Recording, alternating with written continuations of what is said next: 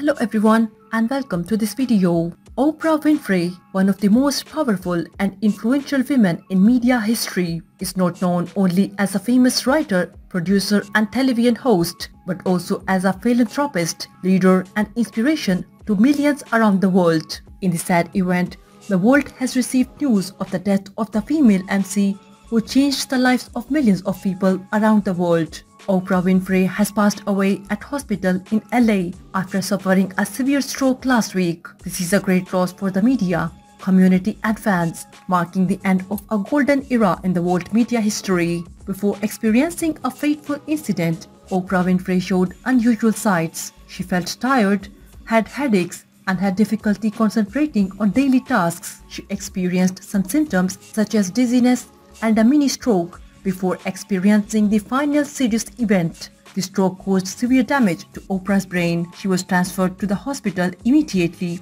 and doctors tried their best to save her life. However, after several days of emergency treatment, it was impossible to salvage the situation, and Oprah passed peacefully, surrounded by family and loved ones day by day. Oprah Winfrey has been a symbol of strength, compassion and dedication to the Black community with the Oprah Winfrey Show.